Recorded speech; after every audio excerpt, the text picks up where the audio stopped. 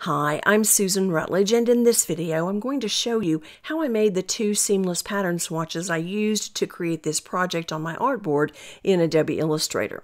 These swatches were made with designs that have strokes on their outer edges, so they had to have a bounding box added to them to make them seamless. I'm going to show you how to make the designs, how to make the bounding boxes, how to turn those designs into swatches and apply them to shapes, and then scale and rotate the swatches for the looks you see here. Now let's move to another document, and I already have 4 colors selected for the project. I downloaded these from color.adobe.com, which is Adobe's free color website. You can download hundreds of colors, and if you happen to be an Adobe Creative Cloud subscriber, you can actually download those colors directly to your library, and that's really handy. I'm going to be using the swatches panel, so I'll go ahead and go up to Window, down to Swatches, and grab that. I'll click on the Swatches tab, drag and drop it over next to the Layers tab, and then come back to the Properties panel, and we'll start working on our design with the Rectangle tool, keyboard shortcut M. I'll click on the artboard to open the Rectangle dialog box and type in 1 inch for the width, tab down and type in 1 inch for the height, and say OK. Then I'll get the eyedropper tool, keyboard shortcut I, and I'm going to apply color number 1, and notice Illustrator has applied not only the color fill, but my 5-point black stroke, which is what I'll be using for this design. I'll get the selection tool, keyboard shortcut V, and I'm going to drag the square to the right. I'll hold down the Option key to make a copy and the Shift key to drag in that same horizontal line. And when I see the vertical and horizontal lines and the word intersect, I'll release my mouse and then take my fingers off the keyboard shortcuts. The reason I saw those lines and the word intersect is because I have Smart Guides turned on, and you'll need to turn yours on as well. Go up to View, down to Smart Guides and click here, or you can use the keyboard shortcut Command U. The default color for Smart Guides is actually a bright pink, but when I'm working with colors where the pink doesn't show up, I change the default color so I can see it better. To do that, you go up to Illustrator, down to Preferences, over and down to Smart Guides, and you can see the color area right here. Just click on the pull down menu and you can choose whatever color you want and then say OK. But you'll have to restart Illustrator before that color change will take effect.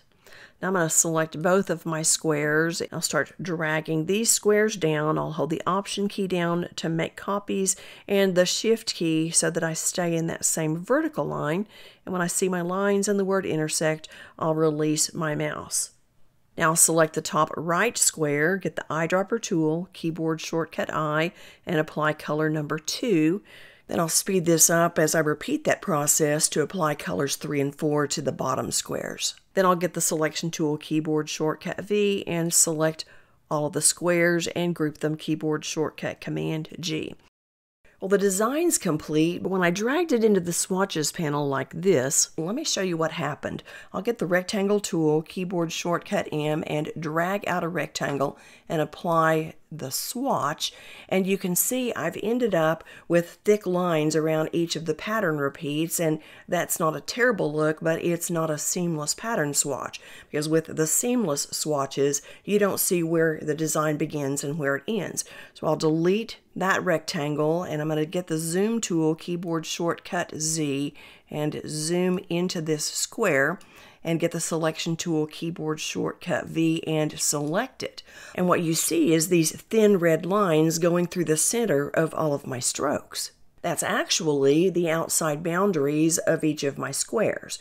What Illustrator does with strokes is it takes the center of the stroke and it places it along the outside edge of the object that it's on. So when we have a 5-point stroke, we end up with 2.5 points on the inside of the object and 2.5 points on the outside of the object. Now with the help of Smart Guides, I was able to actually overlap these so you don't see an extra thick line here on the design.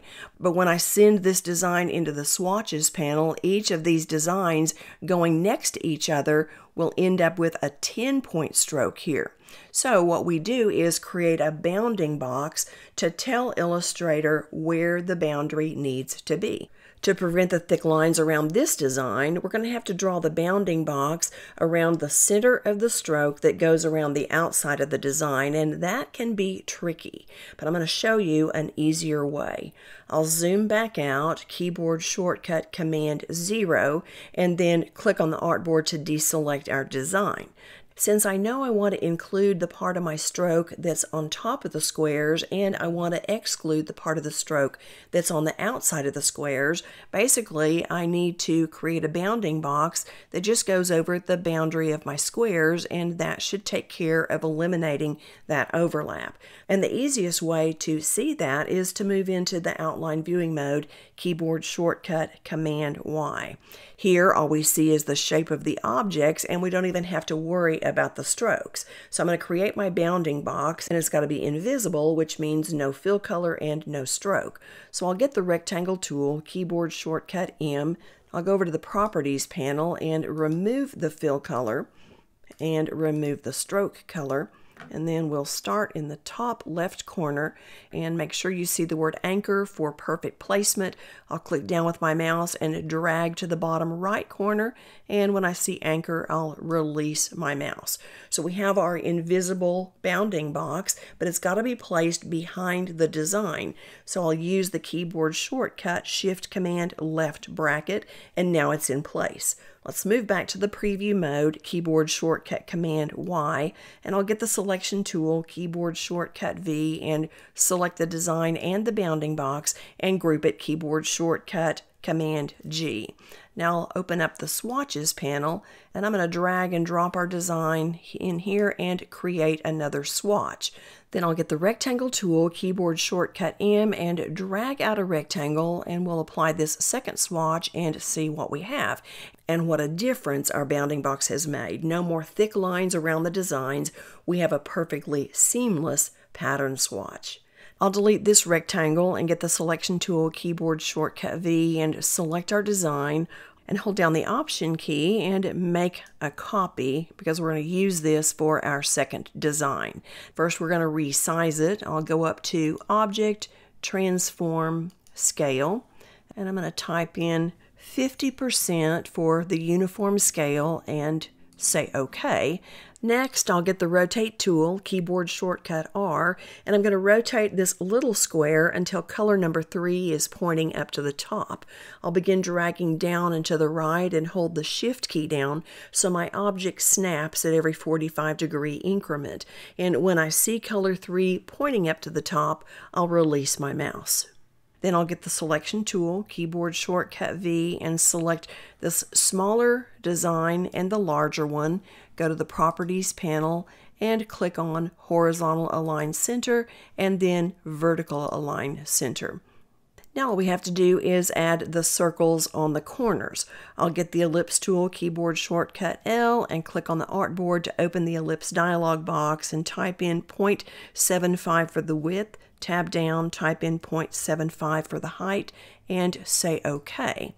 Now I have a circle with no fill and a 5-point black stroke. I'll get the selection tool, keyboard shortcut V, and I'm going to place the center of my circle on the top right anchor of my design.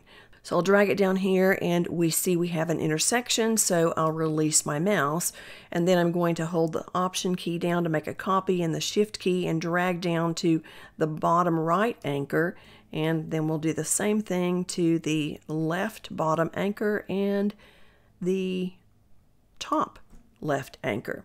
Now select all of the pieces and get the Shape Builder tool, keyboard shortcut Shift M, and hold the Option key down and drag over the pieces that I don't want, and then get the selection tool, keyboard shortcut V, and click on the artboard to deselect the design.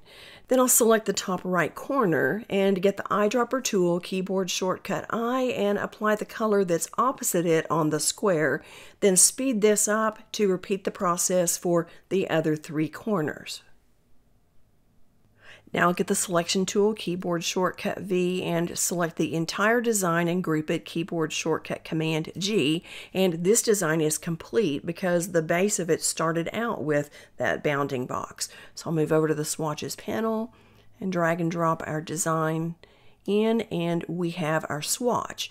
And I'll wait to test it until we use it in our project. I can actually even delete this since I've added it to the swatches panel, because if I ever need it again, just come over to the swatches panel and drag it out, and here's another copy. But we're not going to need it, so I'll delete that and come up to the layers panel, and I'm going to hide all of these color samples and click on the design layer to make that an active layer. First thing we'll do is create our background. I'll get the rectangle tool, keyboard shortcut M, and click on the artboard to open the rectangle dialog box and type in 15 inches for the width, tab down and type in 10 inches for the height, and say OK. Then I'll go to the properties panel and click on horizontal align center and vertical align center. I'm going to remove the stroke, and then move to the swatches panel and apply our first pattern here. And then we're going to resize this. I'll move up to Object, Transform, Scale. And I don't want to scale the rectangle, just the pattern, so I'll uncheck Transform Objects, and then I'm going to change the uniform scaling to 10% and say OK. Then I'll rotate our swatch by going back up to Object, Transform, Rotate, and I'll type in 45 degrees and say OK.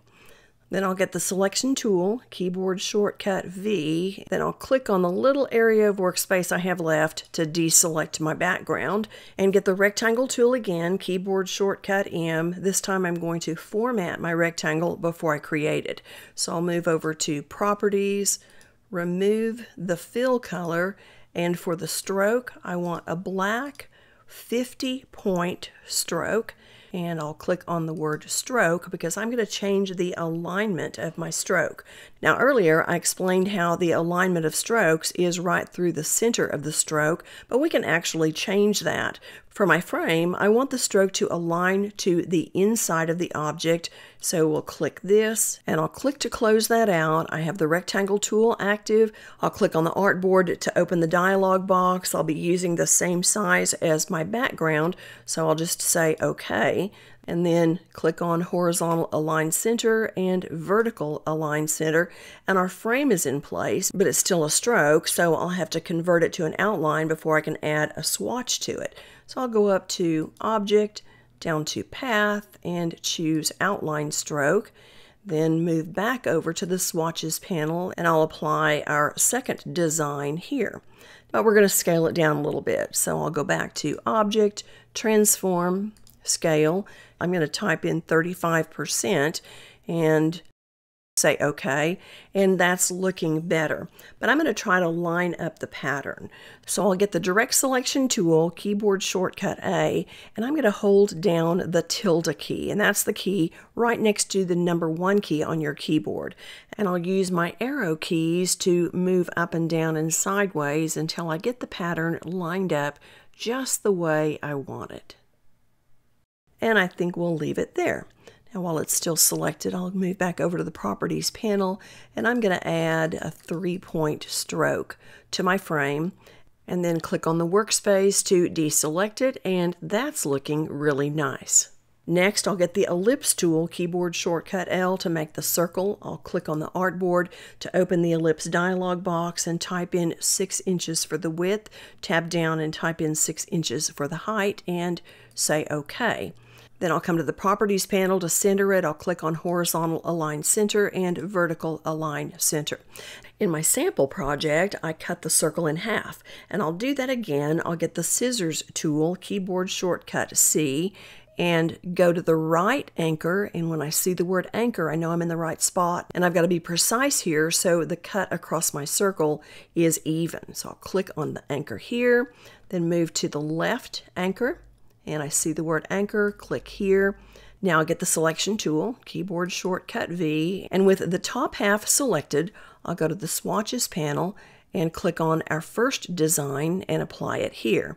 It looks like my line is straight across the middle, but I'm not liking the transition between these two patterns, and so I'll get the direct selection tool, keyboard shortcut A, hold down the tilde key again, and I'm going to use my up arrow key, and I'm going to just move my pattern up until I get a black line across there, and I think that's looking pretty good. I think I'm going to do the same thing down here on the bottom pattern. I'll select it, hold down the tilde key, and use the down arrow key to nudge the pattern down until I get it right where I want it. I think I'm going to leave it right there, and then hold the shift key down and select the top part of the circle, group these, keyboard shortcut Command G, and then hold the shift key down to drag my circle down in this same centered position on my artboard.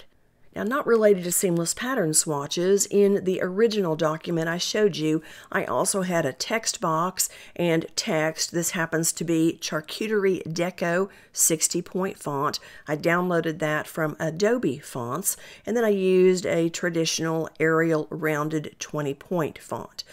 And then I went into the appearance panel and I added a couple of things that I wish I had time to show you, but I'm going to leave a link to a tutorial at the end of this video and you'll be able to check those out. First, I went in and I created an editable drop shadow for my text. Then I created a double-stroked shadowed frame for both my text box and for my circle. And you're really going to want to understand and learn how to use those techniques, so check out that video.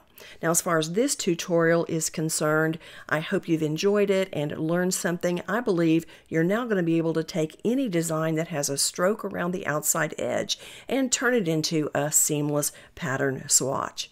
Before I close, I want to invite you to subscribe to my channel and click the notification bell because I don't want you to miss any of my future tutorials, and I'll look forward to seeing you again soon. Thank you so much for watching. Bye now.